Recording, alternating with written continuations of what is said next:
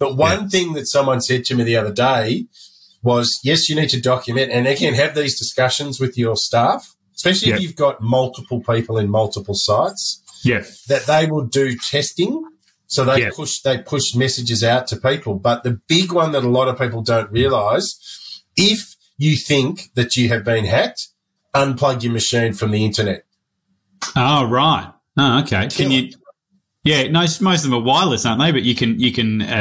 So out of that, then close down, put it in airplane mode.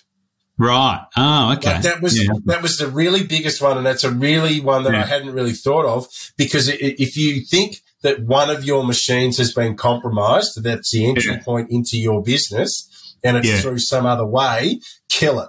Like you literally you disconnect the power source, which is the internet, to that machine. Yeah, right. Oh, that's a great bit of advice. So if you're worried about it, just put it in airplane mode or unplug it or whatever it is to get it off the internet so that you can stop the attack. Correct. But then doesn't it become self-aware and try and kill you? Well, there's a movie in that. I think if you try and unplug the internet, it doesn't like that. No. It'll come back and grab you. But look, I thought that was a really interesting point that the person that we were talking about, from a security point of view, you could have 10 or 15 people in the office, and it's very easy. I mean, people forget in bits and pieces. Oh, that's of course. Oh, this comes in. Yeah. If you know that somebody's been compromised, bang, put it in airplane mode. Yeah. Okay. So, were you updating your? Sorry. The other thing that on top of that, for every staff member, have the name, phone number, and the steps you need to take in hard copy next to the computer. Oh, right.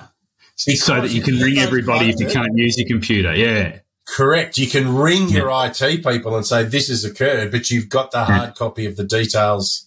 Yeah. Because a lot of the time everyone's going, oh, no, I'll just look it up.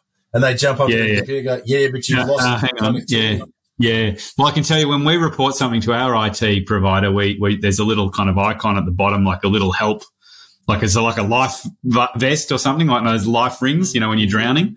And you're supposed to click on that and put a report that way. But, of course, most of the time you can't turn your computer on or whatever. So I did say there was a certain irony in all of that.